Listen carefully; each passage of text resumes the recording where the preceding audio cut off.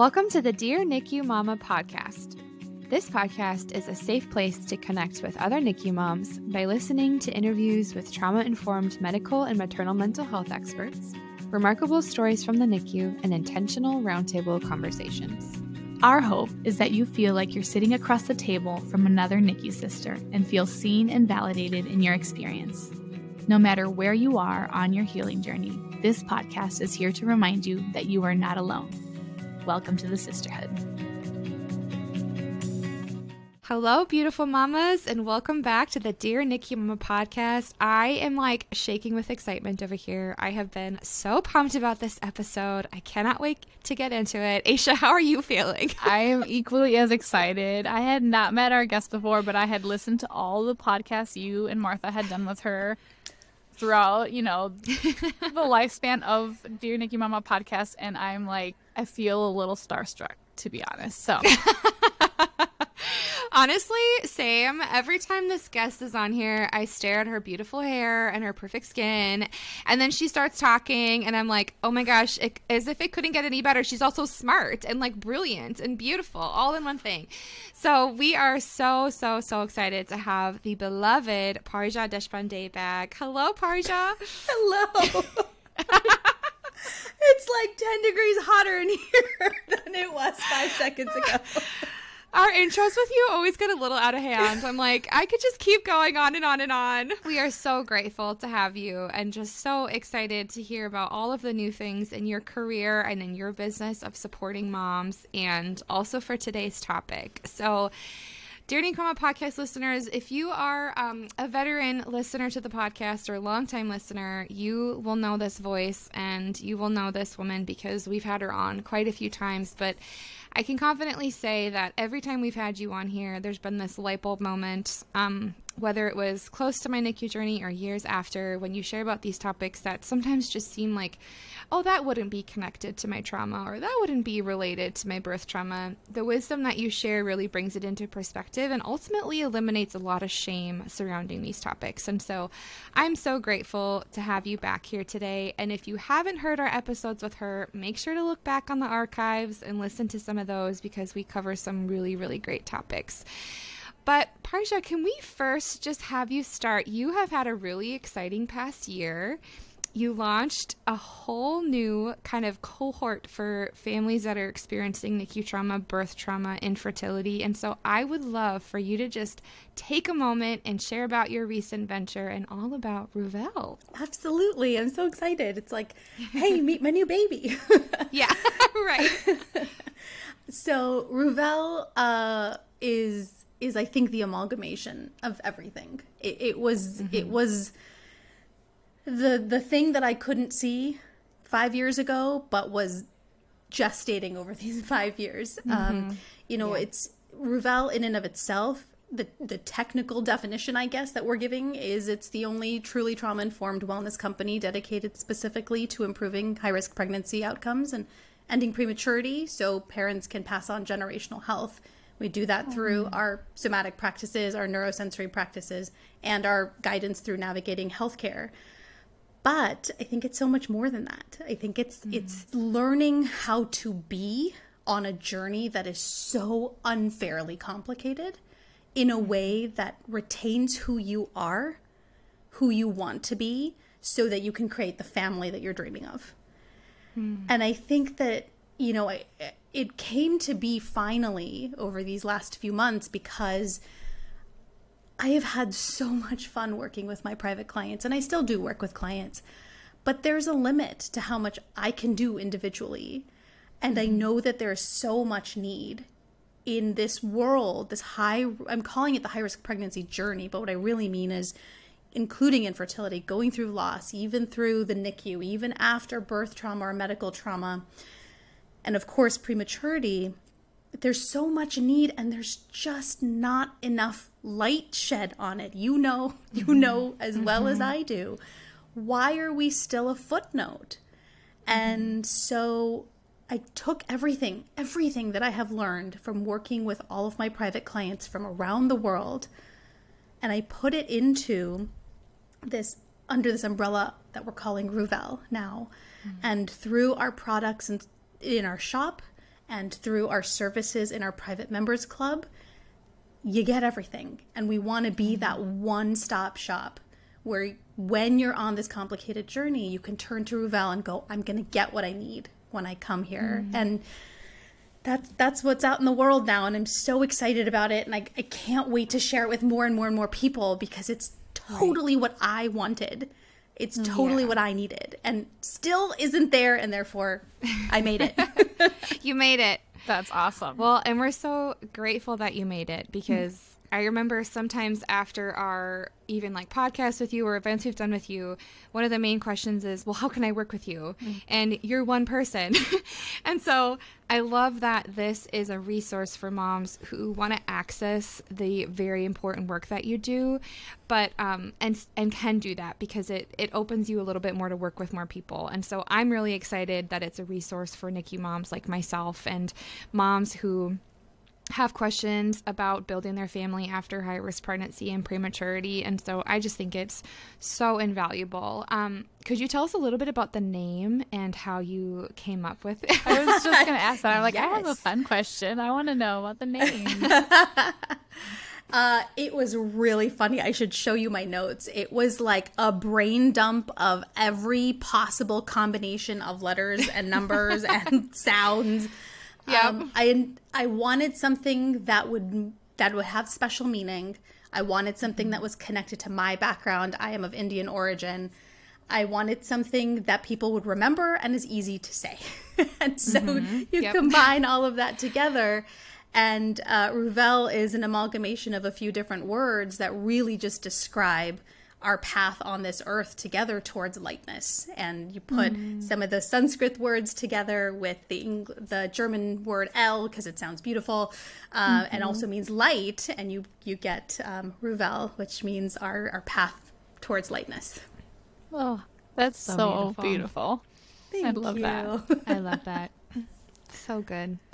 Well, we are incredibly proud of you and really excited to have this as a resource to link families to. And so we will make sure in the show notes to link the ways to connect with you and Ruvelle. And then at the end of the episode, we'll talk about a little fun, exciting collaboration. So thank you for kicking that off by just sharing more about you and the work that you do. But if you guys aren't subscribers to the Ruvelle email subscribe list, you gotta be, because she is constantly sharing wisdom in those emails and things that I just wouldn't think of, that I'm like, oh, this is really fascinating. And you recently sent out an email called Overcoming Indecision After Fertility, a High-Risk Pregnancy, Loss, or Birth Trauma. And of course, that subject line kind of caught my attention, because I was like, okay, indecisiveness can be linked to all of these things. Okay, I want to chat and learn about this. And so Aisha and I had a chance to really look through this article, and we immediately knew, like, this is the topic that we want to talk about. And especially for moms in our community. But I would love to know why you thought that this would be an important topic and what kind of compelled you to write about it in your article. I think it was in that article I'd shared the example, right, of the sandwich or of lunch. That's a moment, I'll tell the story here too. That's a moment that really sticks out for me, of the many moments that we had on our NICU journey. I remember that was a very profound one, because I went in, I'm having like two parallel conversations in my head. One is of the indecisiveness, and I'll describe that in a moment. And the other is, what exactly is wrong with me that I cannot answer this question?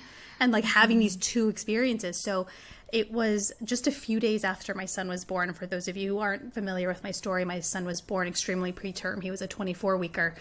And I had already been discharged from the hospital. So he was a few days old, probably less than a week, but a few days old. And we're sitting in, I can still picture it like it's happening right now. We're sitting in the dining room. I'm sitting at the head of the table. I've got both my parents on either side of me sitting there. I've got my husband in the kitchen, and he asks me, what do you want for lunch?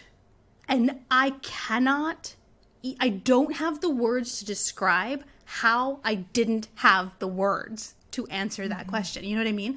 It was like blank everything. Like I had no access to language.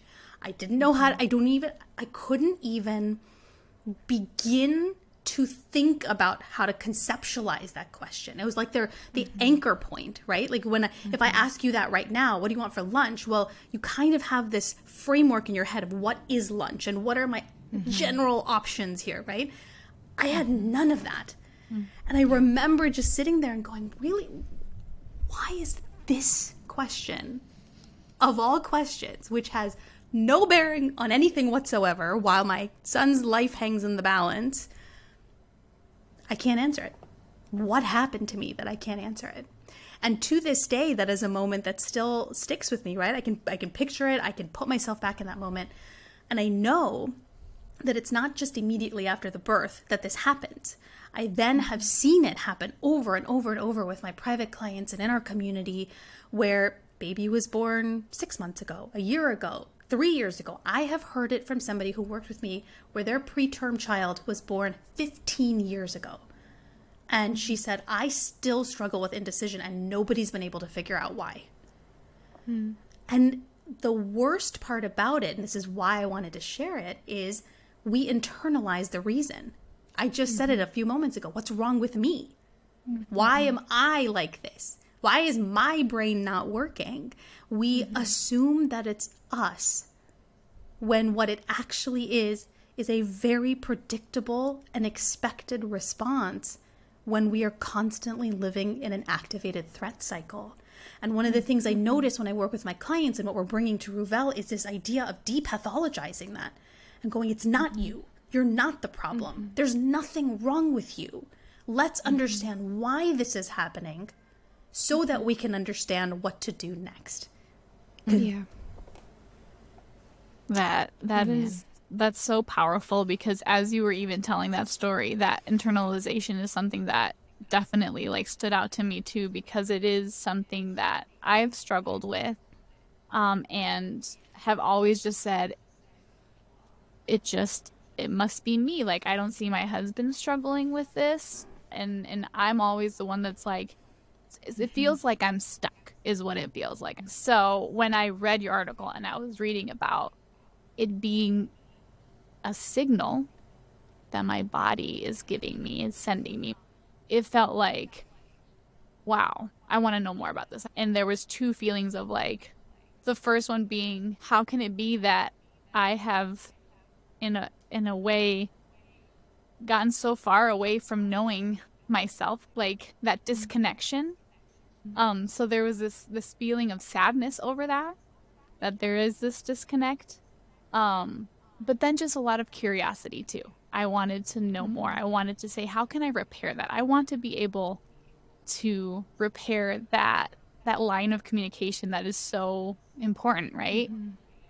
So I was wondering, could you kind of describe what that process is like? Absolutely. We think of it like a signal, like you said. It's a signal because it's telling us what is it capable of doing right now, right? So an example not related to this, just to give us a visual here, is, let's say we've all been there. We have not had a good night's sleep. And so the next morning, you think about, okay, every morning at 6:30, I get up and I work out. And then you're on 3 hours of sleep. What does 6:30 feel like the next morning? It feels so awful. And your body feels heavy, and sometimes it's hurting, and everything is just kind of down and low and hard, right? That's a signal from our body. We don't have the energy to do what we are planning to do. Similarly, when our stomach grumbles, that is a signal from our body that it is time to replenish nutrients, because it is time. We're hungry, right? We need sustenance. We need food. We don't judge ourselves for being hungry, right? We don't sit here with this grumbling stomach and go, God, why are you like this? Why is this happening? And it's the same thing. That's kind of why I framed it as a signal, because this is also a signal. What this is signifying is, what state is my body in right now that is making it difficult to make a decision, right? So it's not, there's something wrong with me. It's not, I don't have access to this ability or this skill that I used to be so good at and now suddenly has disappeared. It's, telling me something about the state that my body is in. Grumbling stomach, I'm hungry, can't make a decision. What does that mean? Now, very often, if we look at this from a stress physiology perspective, very often what that means is we are in an active threat state. When we're in an active threat state, we are not supposed to be able to make decisions. We're not supposed to.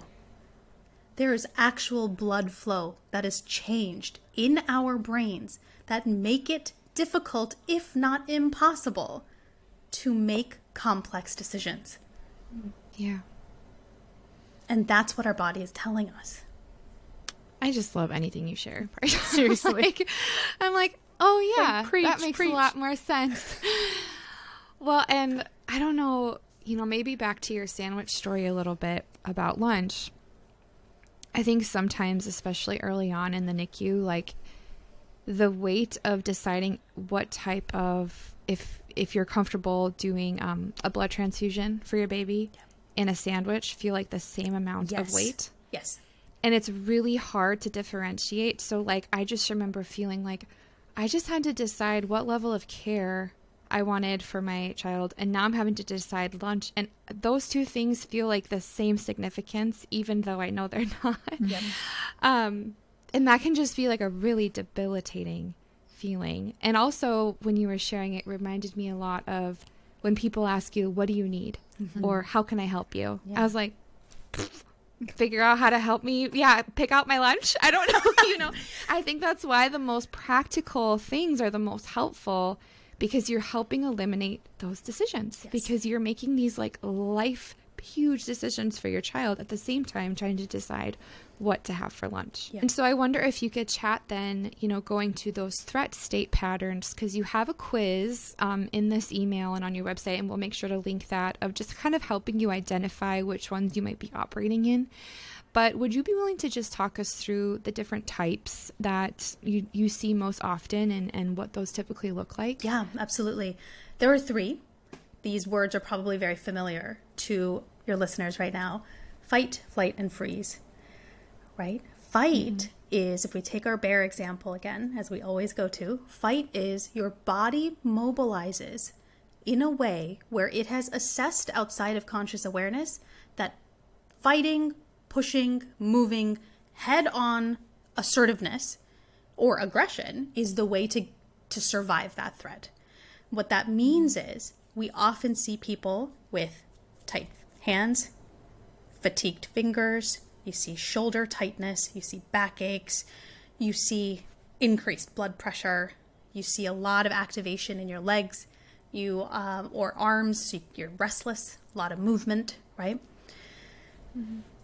Flight is your body has assessed outside of conscious awareness that getting away from the threat is the safest way to survive that threat. So there you see also a lot of increased blood pressure. See, cardiovascular disease is high in people that are living in this state for a long time. You see a lot of restless legs syndrome at night. You see a lot of leg bouncing up and down when they're sitting in a meeting all the time. You see blood flow changing to extremities and away from the core in order to get you to move. These are people who you often might notice, or you might be yourself going, you're called restless a lot. You're called anxious a lot. You're called, you can't sit still. I can't stop. I can't, because your body is trying to get you to move, right? And then, and we haven't even talked about the sensory parts of it. We'll get to that. And then freeze is when your body assesses outside of conscious awareness that the best way to survive this threat is to hide. That can also happen if you are in fight or flight for too long, because you can imagine we are not supposed to be in these threat states for very long. We cannot sustain it. We can do exceptionally superhuman things in very short bursts, right? You probably hear the story of the mother who can lift a car to get her child out.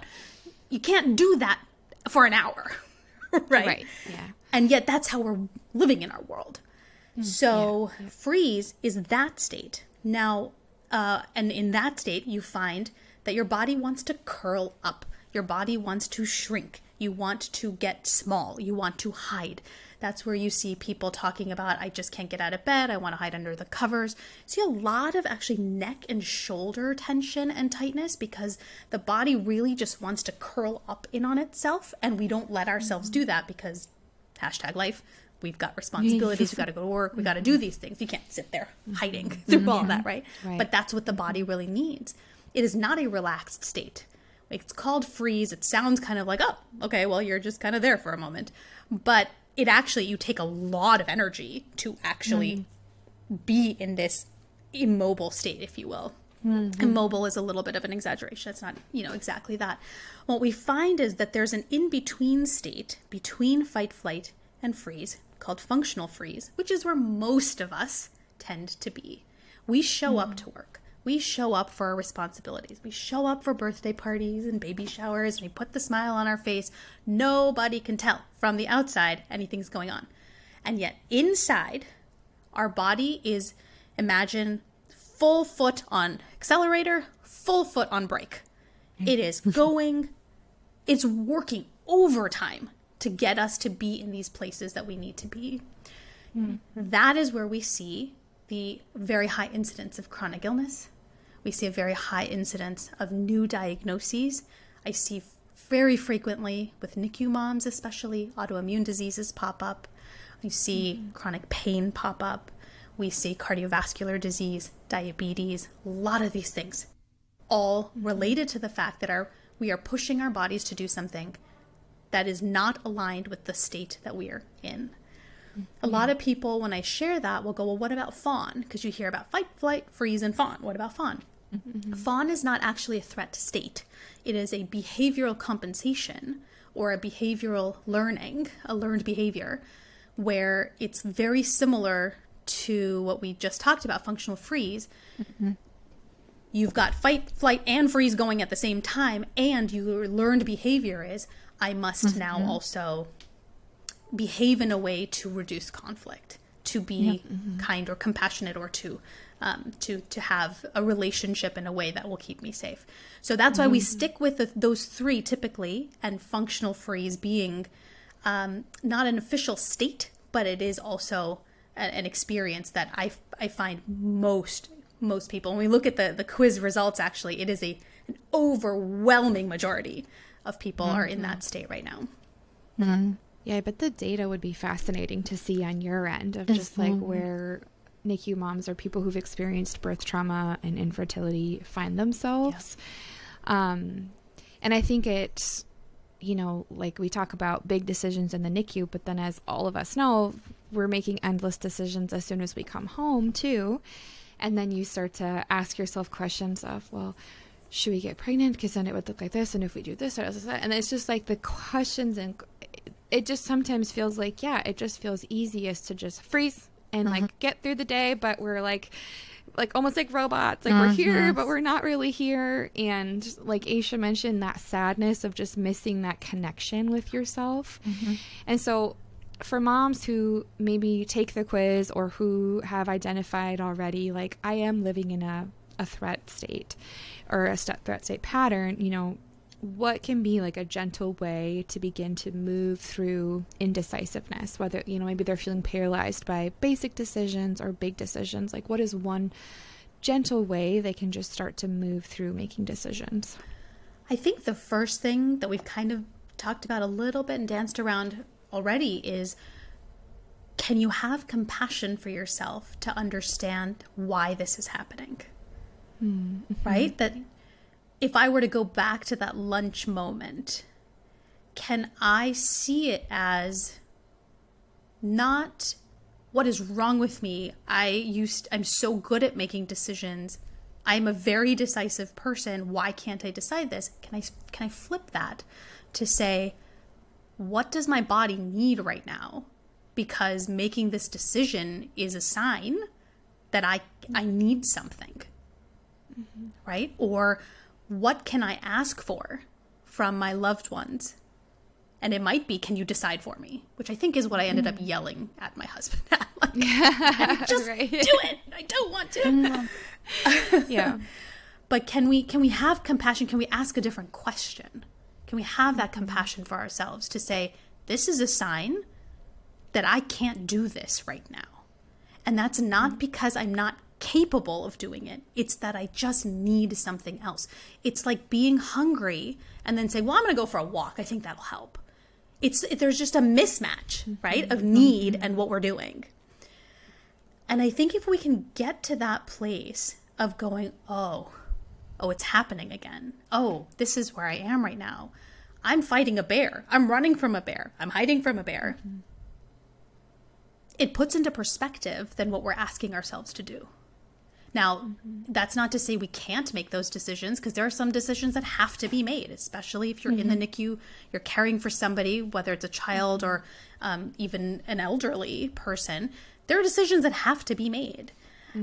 I find that if you can have that compassion first, then you can ask yourself the next question of, what do I need in order to make this decision?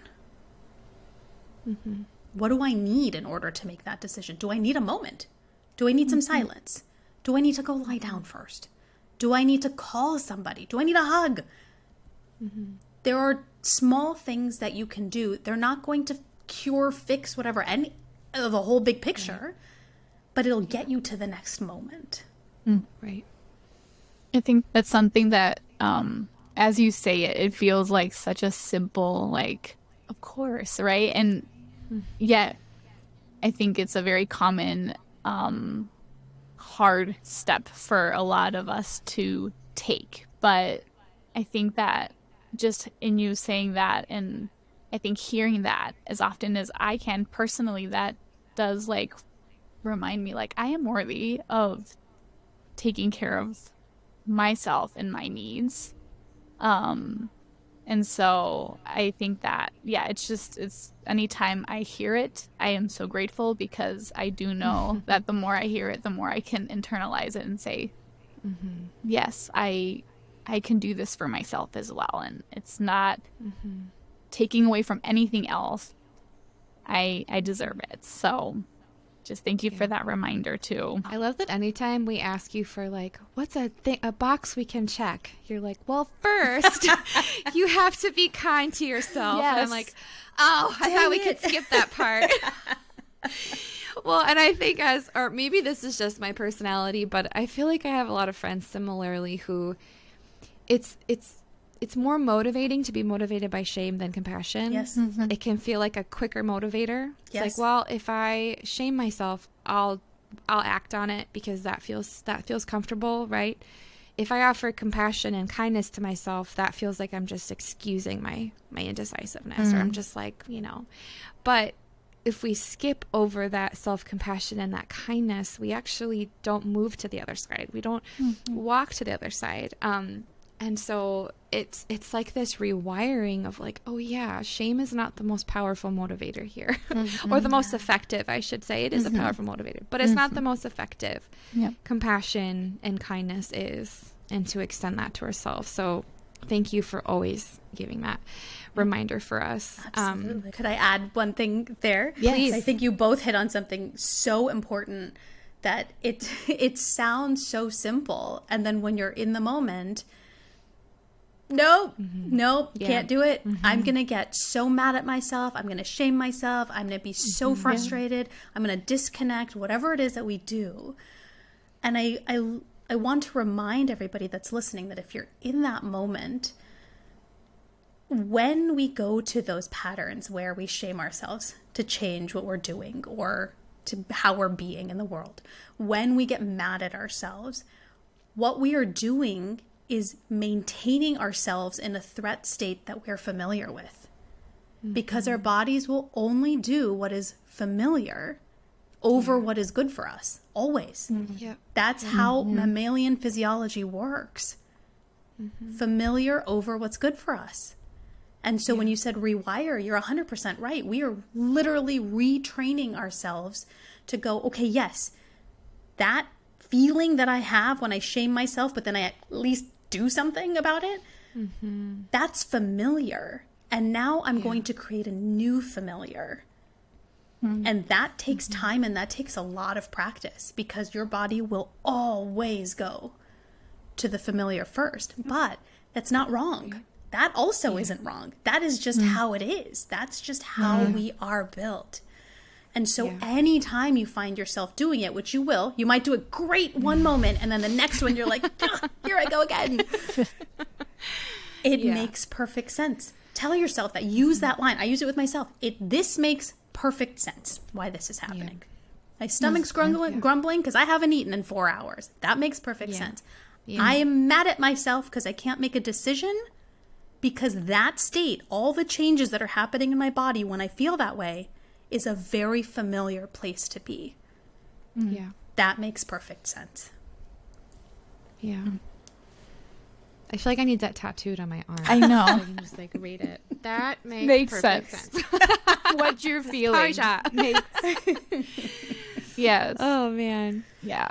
Well, I sometimes love to do this. I don't know if it feels applicable to this conversation, but, you know, sometimes it's fun to give like a live example of maybe like, so let's say that a NICU mom is out of the NICU and they're having to make a decision about preschool. And they're feeling completely tapped. They're like, oh my gosh, preschool means germs. Preschool means, or daycare even. And you're beating yourself up because you're like, oh, Ashley, it's been years since this, you know, since the NICU. Like, you should be over it by now. You know, so if a mom is struggling with a decision like that, what are, you know, how can she, maybe it is like that this makes sense, but how can she work through that decision? Maybe like one sentence or line of narrative that she can use to empower her to make that decision. Yeah. I think it does start with that compassion. It really does. How does this make sense given what I've been through?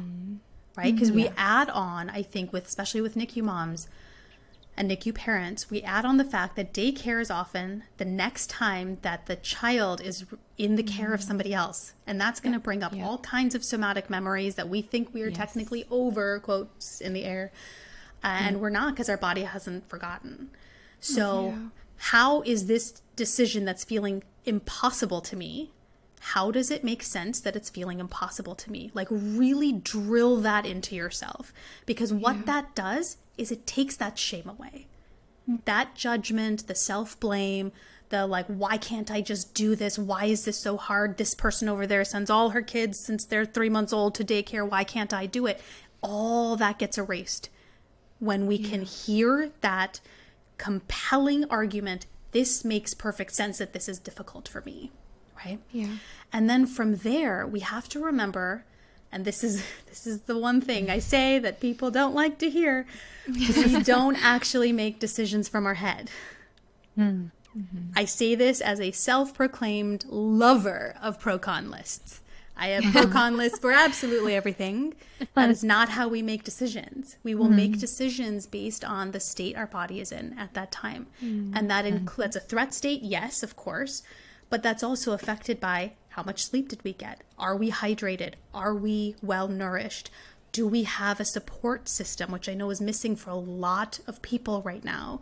Do we feel like we have our basic needs met? Right? So those decisions are going to be made based off of that threat state that we're in. So if it's being hard to make the decision, I say toddler it and go, are you hungry? Are you sleepy? Do you need some hugs? You know, we do this for our kids. It's time we do it for ourselves too. What do we need right now?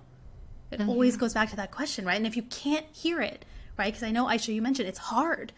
We can't hear it. That's part of threat physiology. We're not supposed to hear that when we're in an active threat state.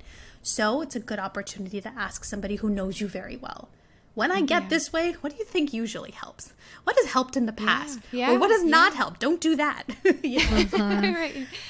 And remind yourself that unlike the NICU, we have much more time to make these decisions. And even in the NICU, barring very small and specific circumstances, we have time then too. Even if it's an emergency, you have a few minutes to make that decision.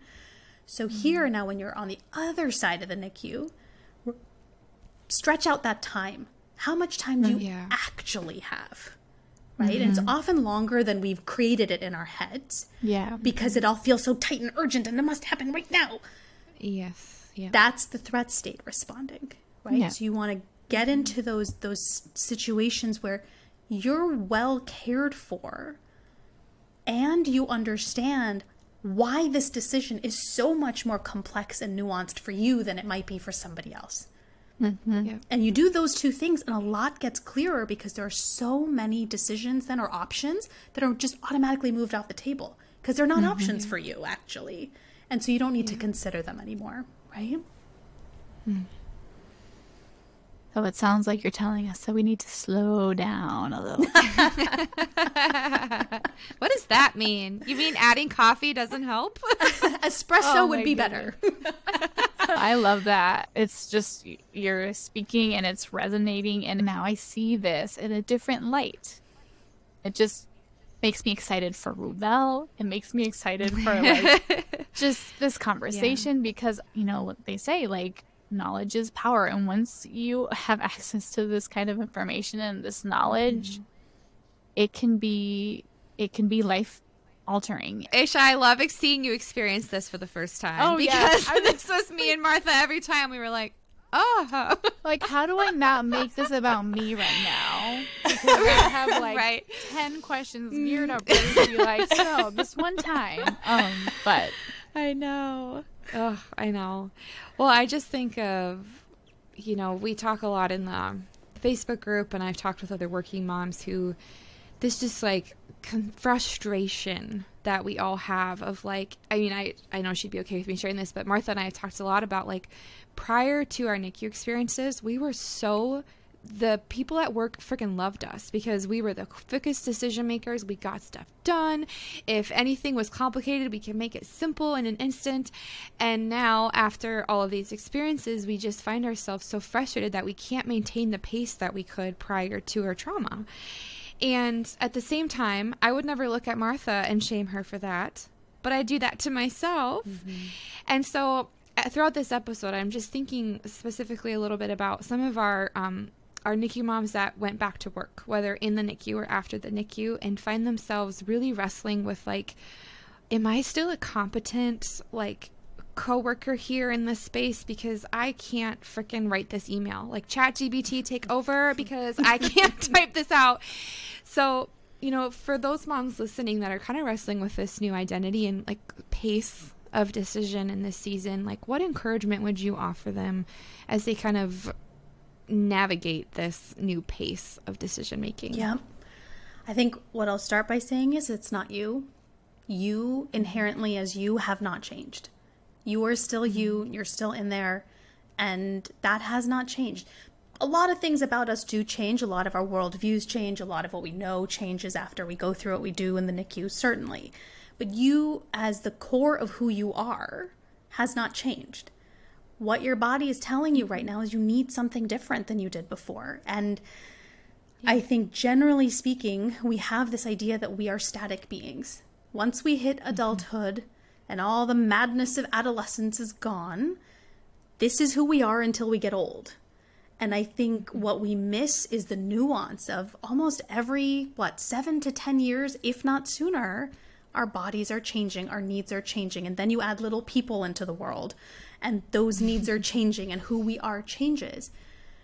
You are still that competent decision maker who can make decisions on the fly. You are still so smart and so intelligent and so bright and so good at what you do, and the world needs your light. All of that is true. And your body needs something different right now. Yeah. And I fully realize that when we live in this kind of capitalistic world where we live in a place where you got to fit into that box and, okay, you know, maternity leave's over, get right back to it. It doesn't really work the same way, you know, those jeans don't necessarily fit the same as they did before. And so we get to then say, if I have to be in that box, especially for work, for financial stability and all of that, what do I need in order to fit there right now? And then you get to also ask the question, do I have to fit there in that way? Are there conversations that I can have with my employer where we can make some adjustments? I think a lot has changed in the last few years that we thought would never change in those ways. But ultimately, it's not you. You're not broken. There's nothing wrong with you. Nothing's failing. You're not failing. You just need something different right now. And it doesn't have to be forever. Yeah. I love that. And I love the grace that you are allowing in that too. I think that that was a very important point for me in listening to you, is just, it's not going to be perfect from the get-go. There's going to be setbacks, and there's going to be days where you are great at it, and there's going to be days where you struggle more. And it's just that grace to be human, to be you, because we have flaws and faults, and we're dealing with a lot. And so I just love this narrative of not like put pressure on ourselves to do it perfectly.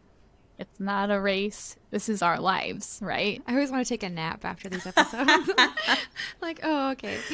Well, and maybe as we kind of near the close here of this episode, I feel like I've heard you hint a little bit throughout when you share about this, that you won't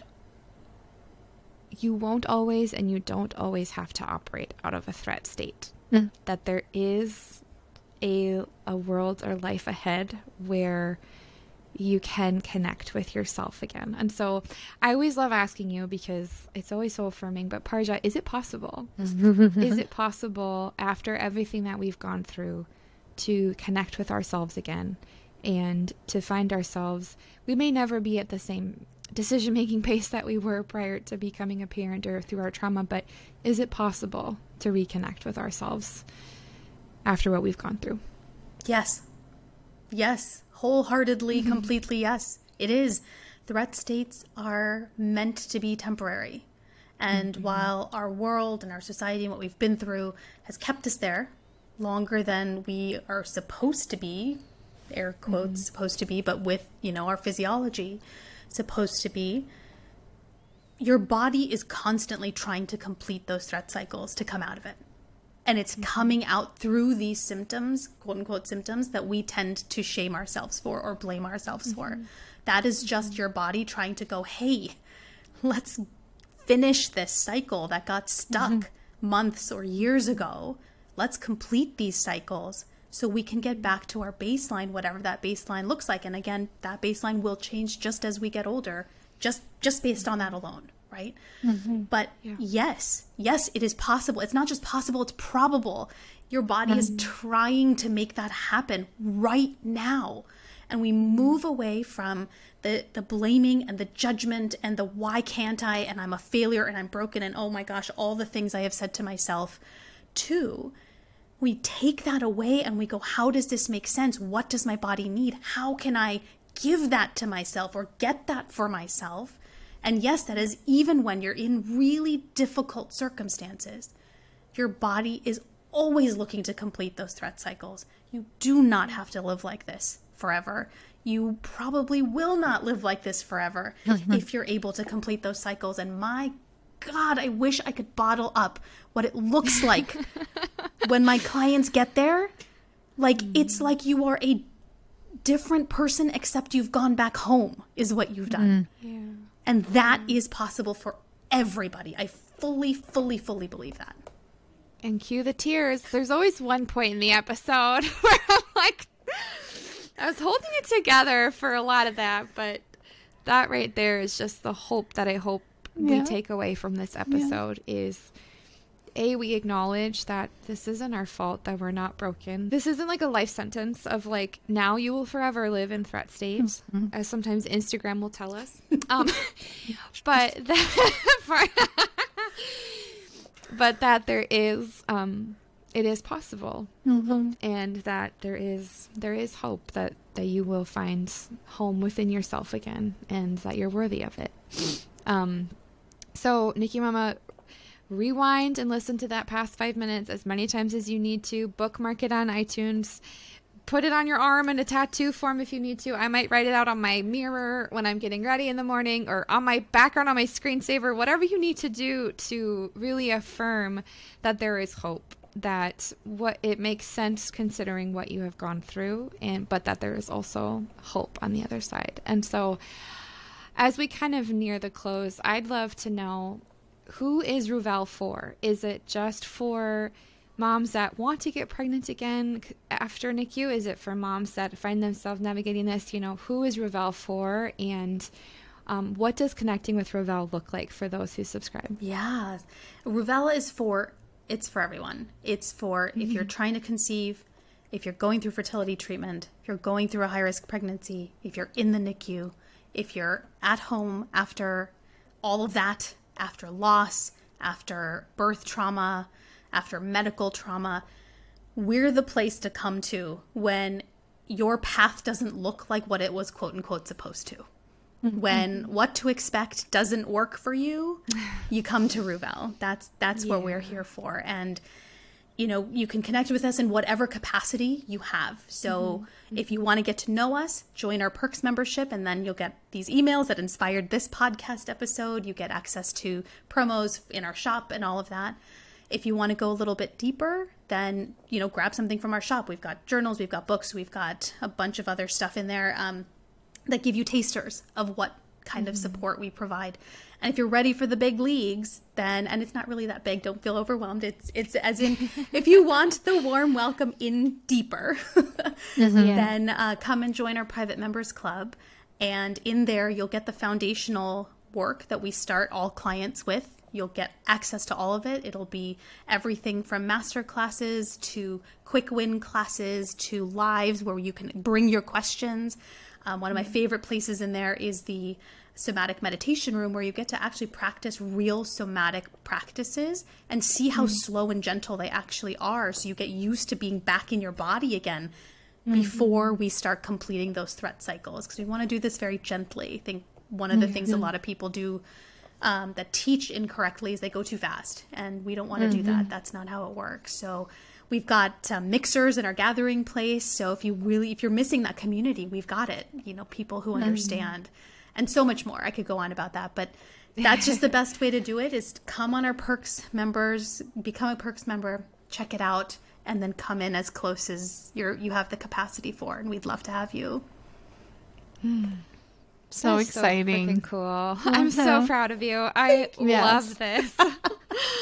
I mean, can you imagine just what a resource like that? I'm sure that's why you started it, because you could imagine it, but like how this could have changed so much had it been around 20 years ago. I mean, how remarkable that it's a resource now and available, and I'm just so jazzed. I'm just so excited about it. Thank you. Yeah.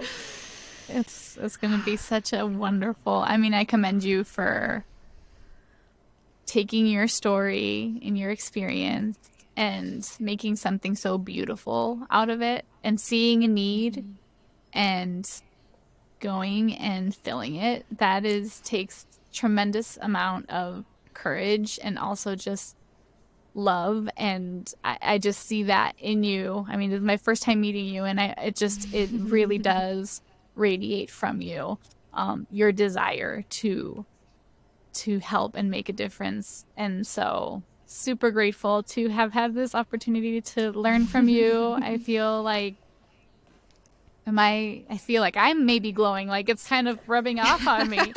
But it has been so awesome to just get to have this conversation. And like Ashley, like you said, it was definitely a light bulb moment. And I'm re-listening to this episode quite a few times. For sure. Yeah. Gonna download this one. Yes. Well, Parijat, do you want to chat about like kind of what the Dear NICU Mama community can do to access it? Yes. Okay. So I was like, when can we talk about this? Yeah. No, one of the most exciting things I think about Ruvelle and our private members club especially is that we really want to be that one-stop shop for people who are on the complicated family building journey. And I know Ashley and I spoke about multiple times how frustrating it is when you're going through all this, and then you're like going through Google trying to pick and choose and curate your support system, and how hard that is. And so we've decided to put everything under our umbrella. And what we're doing is partnering with Dear NICU Mama, because you all are so freaking amazing and we love you to death. And you all are changing the world in a way that has been so needed. And I wished had been there when I had been through the NICU as well. So we're partnering together. So in, I believe, July, we're featuring Dear NICU Mama in our private members club. We're going to be highlighting the work that you do. We've got a fireside chat that's going to be coming where you get to learn a lot more about not only what you do, but how you're changing the world, how you can help and be a part of Dear NICU Mama. And as part of the Dear NICU Mama community, you all get a special promo code to come into our community to support and get together. And we're going to have a blast together, and I'm so thrilled to be highlighting you all into our community as well. We're so honored and excited. When you said that you were launching Ruvelle and that like a partnership would be possible, I was like, when and where? Sign us up. Let's do it. Let's make this as accessible for moms as possible. I want as many moms as possible to be able to connect with what you're doing, and just so honored to be able to collaborate. So we will make sure all of the ways to connect with Ruvelle will be in the show notes, and we'll make sure to have that code in there and how you can connect with Ruvelle and the collaboration that we have coming up in July. But this is going to be such a beautiful resource for moms in our community. And so thank you again, Parijat, for what you do. And I'm so excited for this next venture for you. And it's just always such a joy and an honor to have you on the podcast. And to our moms listening who have had that quote light bulb moment or feel the glow after listening to this episode, we just hope that no matter what, you just have heard that you're not broken, that there is hope. And like one of our recent collections says, there is goodness ahead, that it won't always feel this way, and that there is hope, and there are resources like Ruvelle and Dear NICU Mama that exist to help you navigate this. You don't have to do this alone. And so listen to this episode as many times as you need to. I'm quite serious. I might make it my background on my computer so that when I can't send an email or make a decision about supper or whatever, or, we have kindergarten coming up and I'm like, holy cow, all of that stuff, that it's just a reminder that it's okay to slow down and ask yourself what you need. And you're worthy of that time and that care. And so, Parijat, thank you. It's been such a joy to have you here. And Mamas, all of the ways to connect with Ruvelle will be linked in the show notes, so please take advantage of those. But we appreciate you so much, and we hope you all have a wonderful, wonderful rest of your week. Thank you so much for listening to the Dear NICU Mama podcast. If you loved this episode, we'd be so grateful for a review. For more ways to connect with the Dear NICU Mama sisterhood, check out the links in the episode description.